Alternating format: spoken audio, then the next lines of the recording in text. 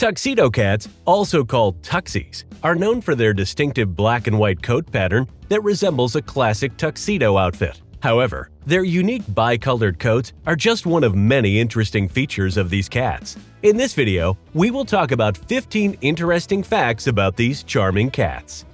Tuxedo cats are not a single breed. Tuxedo cats are not a particular breed. Instead, they get their name from the distinctive bicolored markings on their coats. Any domestic cat that is primarily black with white markings can be considered a tuxedo cat.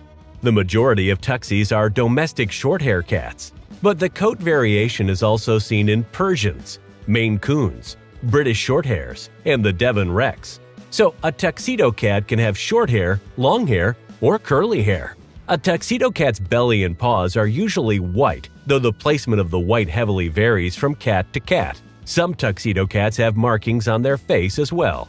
Many tuxedos also have a mustache marking. Others will be mitted, which means they're entirely black except for their paws. Tuxedo cats are just as likely to be female. Unlike orange tabbies, who are usually male, or calico or tortoiseshell cats, who are almost always female, Tuxies can easily be either sex. This means there are an equal number of male and female tuxedo cats out there. A tuxedo cat was once the richest cat in the world. A tuxedo cat named Sparky was owned by an incredibly wealthy owner. When the owner passed away in 1998, he passed all his money down to Sparky. Sparky's inheritance was around $6.3 million. This inheritance was the largest for a cat until 2011, when an older woman left her cat $11 million. Leaving money to a pet is quite common, with one German Shepherd in control of $373 million. Tuxedo cats are popular fixtures of pop culture. Tuxedo cats have been part of popular culture for longer than you might expect. Felix the cat debuted in 1919 during the silent movie era. Sylvester the cat first appeared in 1939. And Dr. Seuss's Cat in the Hat first appeared in 1957. All three cats are still showing their tuxitude in movies, television, books, and other media. Tuxedo cats aren't limited to just black and white. While you might expect tuxedo cats to sport coats just in the traditional black and white of the men's formal attire they're named after, you might also spot Tuxies in gray, orange, and silver. Their coat pattern is random. Tuxedo cats get their coat patterns during development when they are in the womb, but it's not about genetics.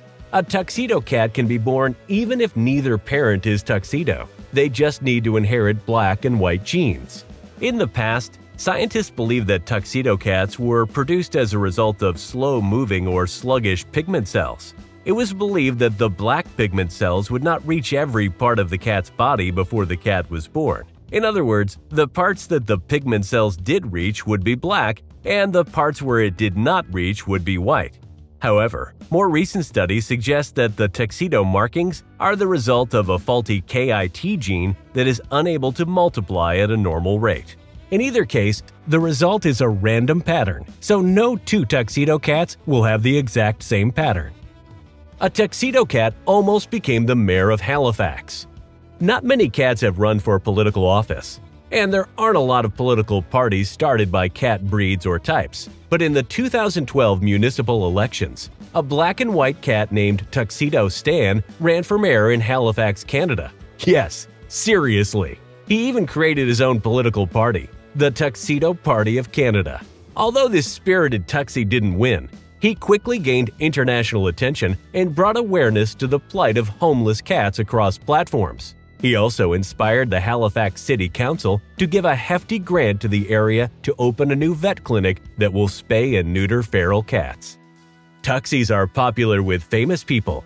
It should come as no surprise that the fancy tuxedo cat has had some fancy companions over the years. Plenty of famous and influential people have owned tuxedos. Among the most well-documented are William Shakespeare, Beethoven, Sir Isaac Newton, and even President Bill Clinton. That's right, Tuxies have also made it into the White House. Sox Clinton was the pet cat of the Clinton family. It was given the official title of First Cat of the United States. So while the world's most famous poems, songs, plays, and scientific texts were being written, a tuxedo cat was right there. They are among the least adopted cats. Tuxies are undeniably adorable and can come from purebred kitties as well as from mixed-bred feral cats. However, that doesn't mean everyone wants to run out and adopt one. Tuxedo cats are among the least adopted cats in shelters.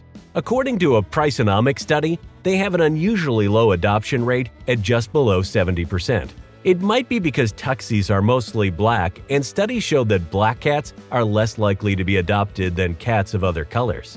Anecdotal reports indicate various possible reasons for prejudice against black cats, including superstitions and negative associations of black cats with witchcraft or evil. Their whisker colors match their muzzle color. A cat's whisker color will match its hair color. This means that if you have a pure black cat, it will have black whiskers. Most tuxedo cats have a bright white muzzle, which means their whiskers are white. Even cats with a gray muzzle area will have gray whiskers. No two tuxedo cats are the same. Similar to how no two fingerprints are the same, no two tuxedo coat patterns are identical either. This means that your tuxedo cat's coat is unique.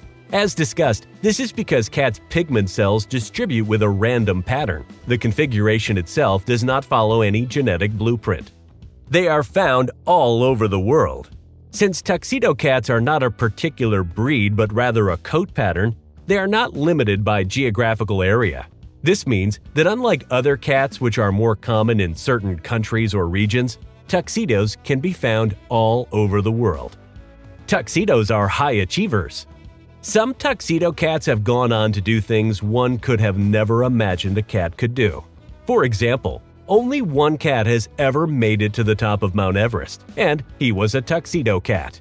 His human carried him, of course, but it's still pretty impressive.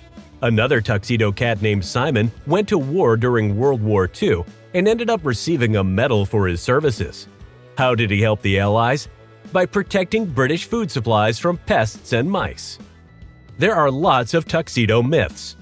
With such a charming and fancy-looking cat, it's no surprise that there are plenty of myths and rumors surrounding the tuxedos. Some myths suggest that tuxedos have magical properties, or that they have a certain personality, size, weight, or lifespan. All cats ultimately are individuals.